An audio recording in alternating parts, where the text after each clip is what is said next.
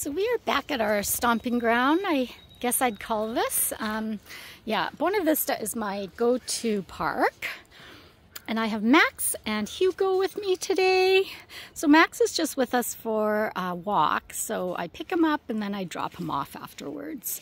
And he lives right in my neighborhood, so it works out really well.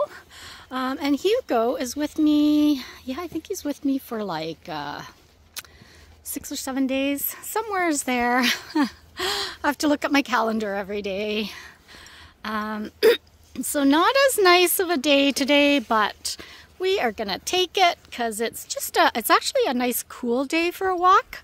So, and we're staying away from the river because apparently Max gets sick with the river water. So, so we're staying away from that, which makes today a good day for that. It's overcast, cool, and on our way it was slightly sprinkling.